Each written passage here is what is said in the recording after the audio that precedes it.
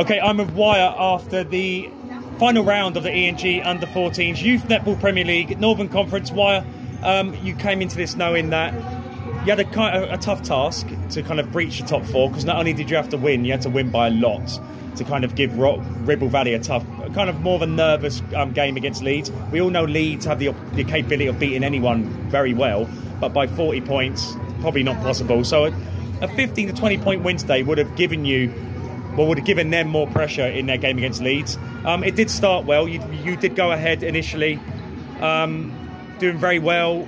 It looked calm, it looked collected. The second quarter, Trafford got back into the game. They went ahead. Then you went ahead in the third quarter. You stayed ahead for practically the whole game after that.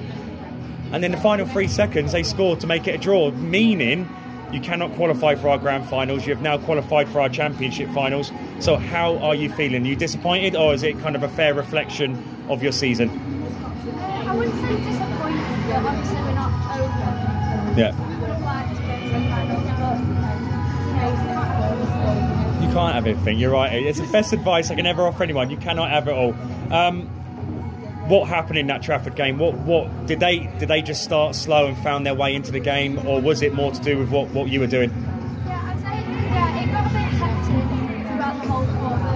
They caught on to what we were doing. You did turn it around, though.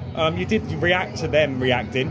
What was your reaction? What was the message? Why did because sometimes when you go down in a game and you don't react, you get beat.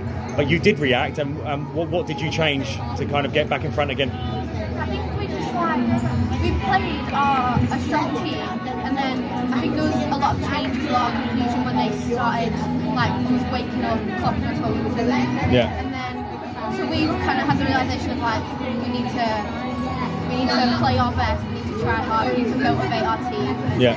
I know I was shouting a lot.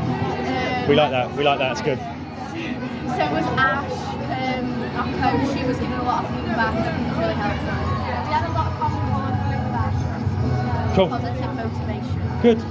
So you are in a national final, so you get to go up against our 5th to 8th place teams in the south.